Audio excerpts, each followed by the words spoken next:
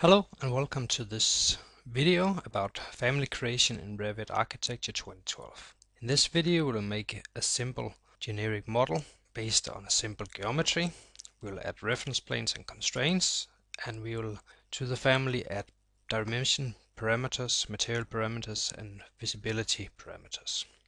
Before getting started, it's important to understand the hierarchy in Revit. Overall, we have the model categories, which are, for instance, walls, windows, and if you're using map, ducts and pipes. Underneath the model categories, we have different types of families. For instance, a wall can be a system family, but it could also be made as an in-place family.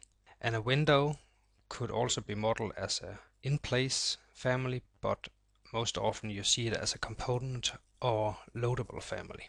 All families have different types, meaning that if you change a type parameter, then all instances of that type will also change.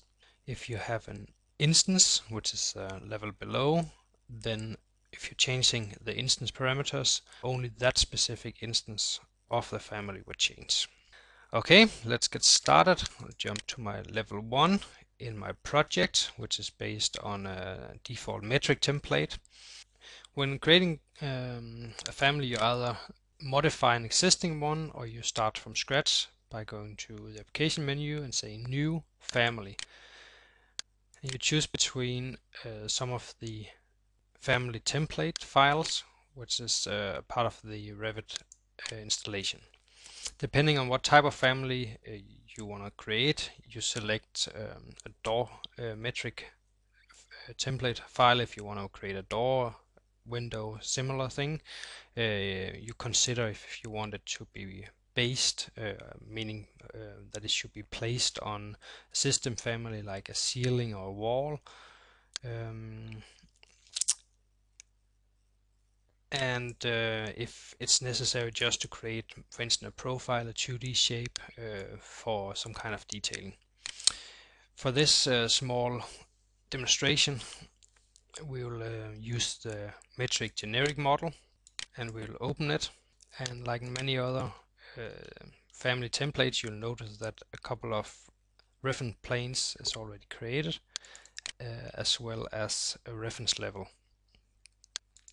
To get started, we will make a simple extrusion, simple 2D drawing that's extruded along the x-axis, and sometimes you need to zoom to fit in order to see it in the 3D view, but so far it looks like this, and we can modify the height like this. But we would like to see if we could make it parametric, and in order to do that we will create a couple of reference planes to control the length and the width of it. And we will start dimensioning these reference planes and add equal dimension to them.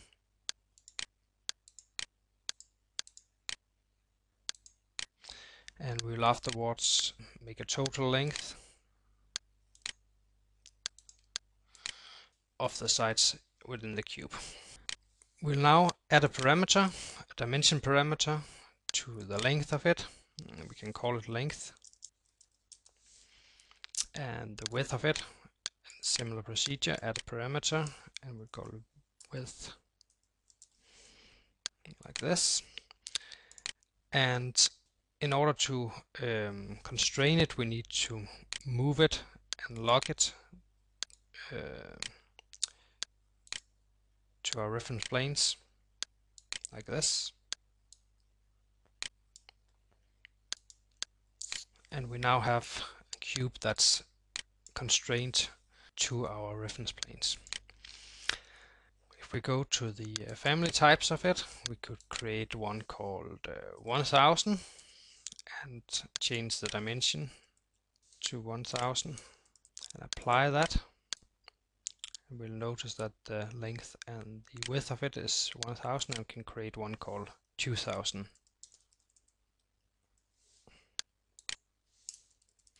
and apply that.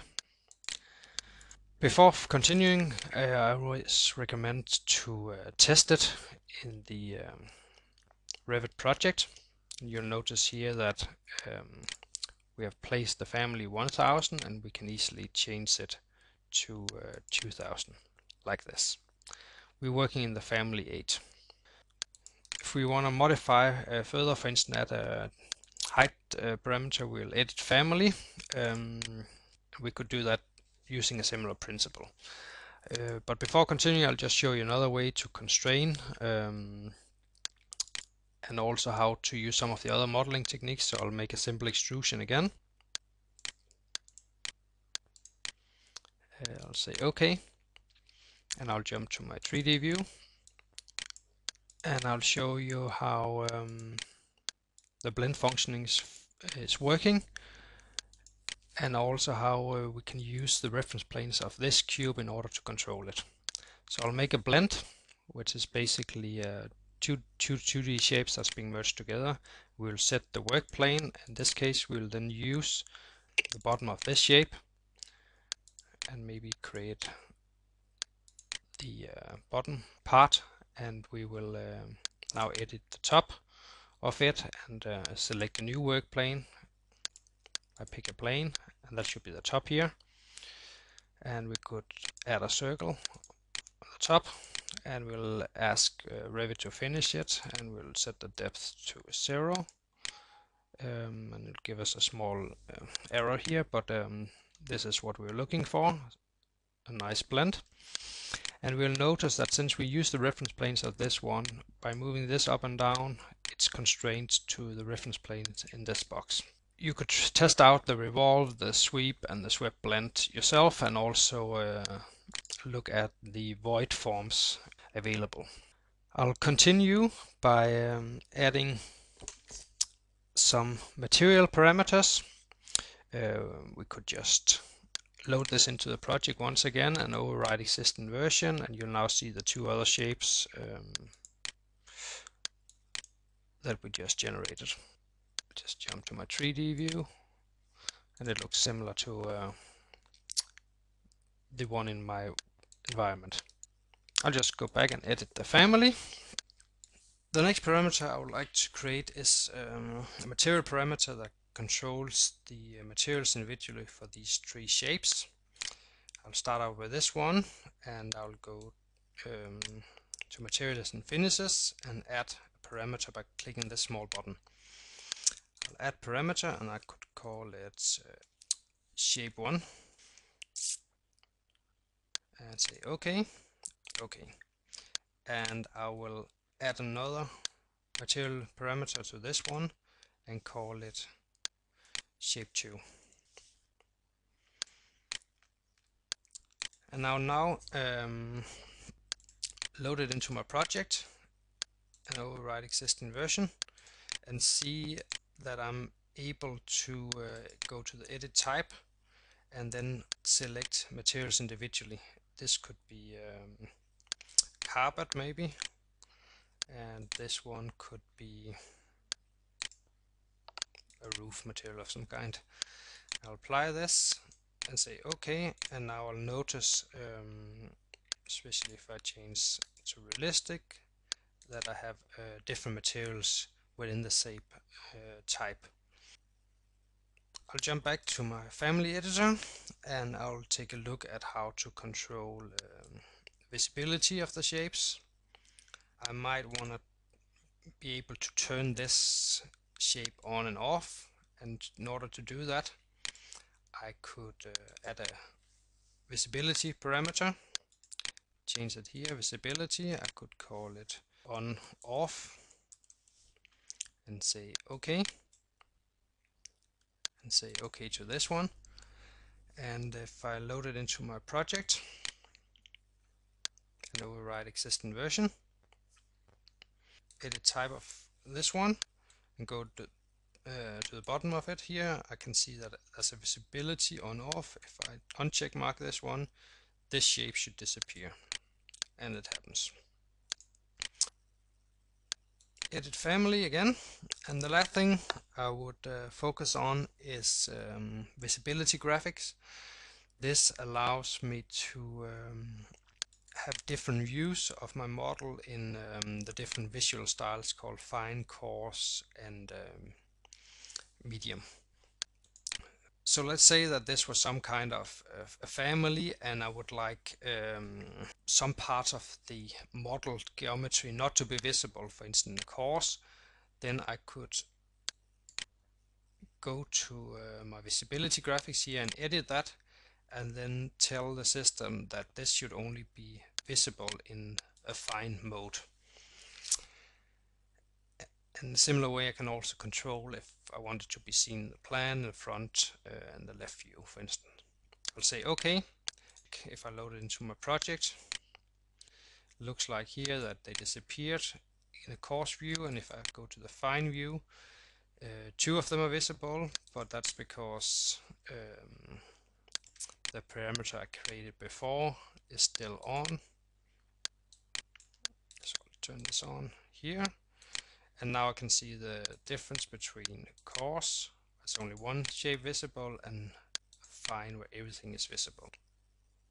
Okay, I'll jump back to my edit family, and I hope this gave you an idea of how you could control the visibility of the 3D shapes within the geometry.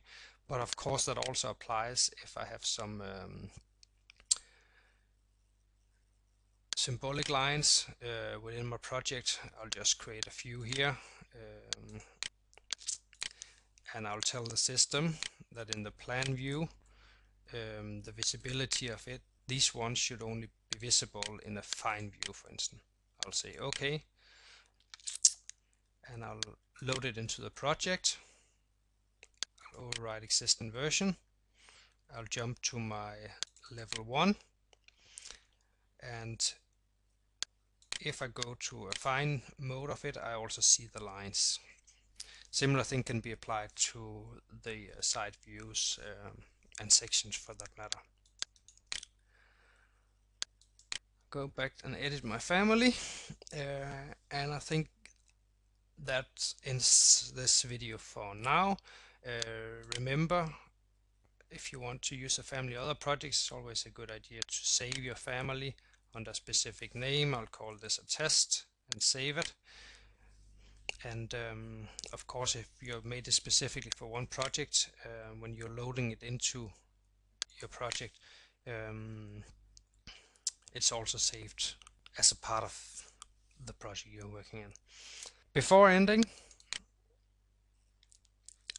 I'll just show you this list, which is a compilation of guidelines from Autodesk and other people within the industry. Always important when starting making a family, ask yourself, does it needs to be parametric? Does it need to accommodate multiple sizes? How much detail should be modeled? What can be drawn, and so on? And how should the family display in different views and detail levels? And the simple procedures normally of creating a family is to start out from a Revit family template or an existing one that you will modify.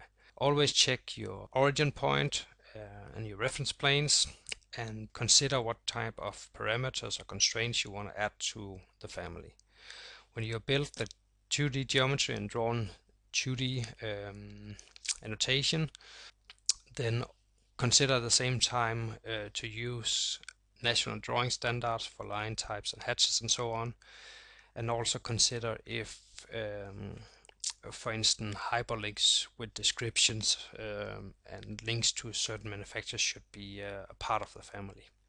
And all the time while creating a family, remember to test, meaning loading it into the project, see if it functions. Okay, I'll end for now. I hope I'll see you back on my YouTube channel for upcoming videos. Goodbye.